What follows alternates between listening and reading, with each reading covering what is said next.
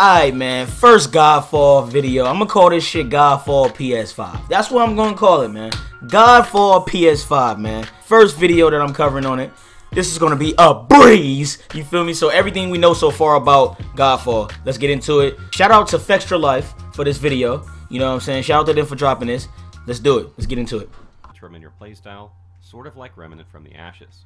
Players will collect armor sets called Valor Plate, which will have slots to insert augments to create different kinds of builds and playstyles within the style itself. Okay. Sort of like subclasses. I like this Some shit. Examples they offered are augments that heal you and your allies whenever you hit an enemy weak spot, or an augment that summons magic missiles that target nearby enemies and deals area of effect damage whenever you hit a weak point.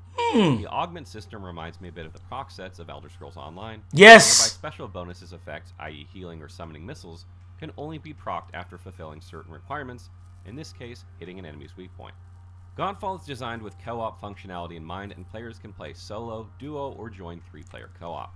The game features we on this. Lets players join games without needing to queue up and wait, which sounds a lot like drop-in, drop-out functionality, but let's wait until they explain it further before we jump to conclusions. All of Godfall's content can be played solo or co-op, and is accessible to all players regardless of their stats and levels. I just hope that they don't make the same matchmaking system as Anthem, because I remember seeing a level 3 quick played into the last mission. While it was amusing, it doesn't make for a happy player base. I don't think it's going to be nothing like Anthem. Godfall is a loot-driven action RPG focusing on third-person real-time melee combat.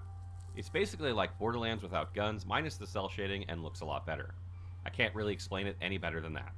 2020 is really shaping up to be the year of role-playing games, and Godfall is definitely one of the RPGs we're looking forward to. Counterplay Games is still a relatively unknown studio with only one game under its belt, but is by no means a small studio.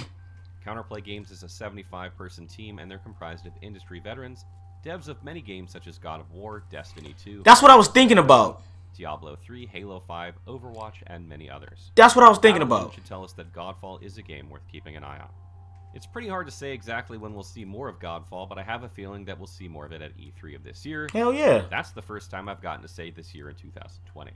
With the game being a PS5 launch title, I'm very, very curious to see just exactly how the game will look and play.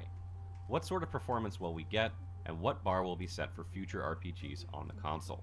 If you're an avid RPG gamer planning to pick up a PS5 at release, I would think Godfall is an easy purchase. Regardless, we will bring you more coverage as new info releases. Hey, great video, man. Follow us and keep an eye on our YouTube channel. Great video, great video, great video. So we got a better explanation of what Godfall really is, you know what I'm saying? I like the fact that it's a close combat RPG. I like the fact that you can loot. I like the fact that it has that Elder Scrolls feel as well, you know what I'm saying, with the armor and things of that nature. And it's sort of like, and with the different, you know what I'm saying, realms or, you know, the different tribes and shit like that, just like the last Airbender. It has that feel as well. So I like the mixture of all of that. It's going to be, I think it's going to be a really good game. You know what I'm saying? I'm not going to say it's going to be on some like God of War type shit or anything like that. But I can say this shit ain't going to be no scrub. I can say this shit is going to be good. That's just me though. That's just me. We got to wait for more info. I do think they're going to show a lot of footage on at E3. You know what I'm saying? A lot of PS5 shit at E3 for sure. For sure. But hey, if you enjoyed this video, definitely leave a like. Subscribe to the channel if you're new. Please turn on notifications to get notified when I upload and stream. More bangers on the way. That's all I can say, man.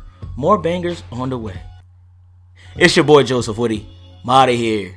Everything this shit gonna be crazy, bro. Listen to me when I say this, man. Spider-Man PS5 is gonna be the mecca.